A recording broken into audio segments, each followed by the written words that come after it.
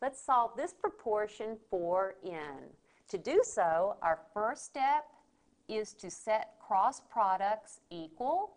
So what are these cross products? 15 over 12 times 4/5. So that's 15 over 12 times 4/5. That's one cross product. The other cross product is 3/7 times n.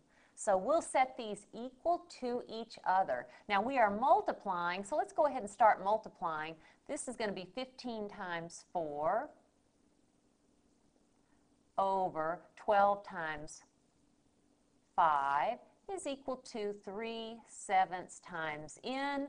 And let's take a moment before we go any further. Let's go ahead and simplify this a little bit. Let's see, 5 and 15 have a common factor of 5, and 4 and 12 have a common factor of 4. So I'll write this as, I'm writing 15 as 5 times 3, and then my 4. 12 I'll write as 4 times 3, and then times 5, and I still have 3/7 times n. Let's see what happens now. You see I can now find the common factors and divide them out.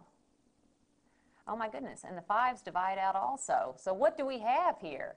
The left side, I have 1 times 1 times 1 all over 1 times 1 times 1. So I have 1 is equal to 3/7 times n. So how do I finish solving? I take the number not multiplied by n, that's the 1, and I divide it by this number, 3/7.